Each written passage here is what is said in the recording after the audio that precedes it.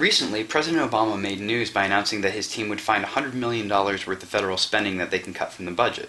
Some people are saying that the president is just taking a number that sounds big so that it'll look like he's doing something about federal spending.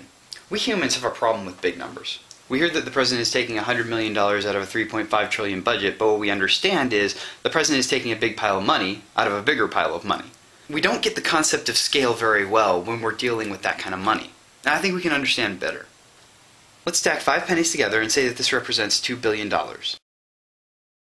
This is the federal budget, about $100 in pennies. Well, just a little under 90 after I take out the leafy pennies and the ones from my birth year and the pennies with the Queen of England on them. I think it's a Canadian conspiracy to ruin our monetary system. To the left of the white line is mandatory spending. Before we can fix a single road or build a bridge or pay a soldier, we have to spend this money. It's mainly Social Security, Medicare, Medicaid. President Obama couldn't cut spending from there even if he wanted to. To the right of the white line is the only part of the budget he can reduce. To the left of the blue line is money we have. To the right of the blue line is money we don't have, so we have to borrow it.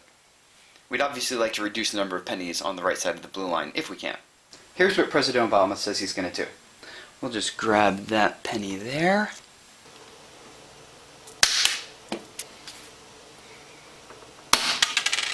Then we take 3/4 of our penny, and we put it back on the budget.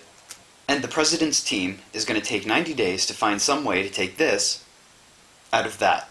And suddenly, $100 million doesn't seem as big to me as when he said it in the press conference.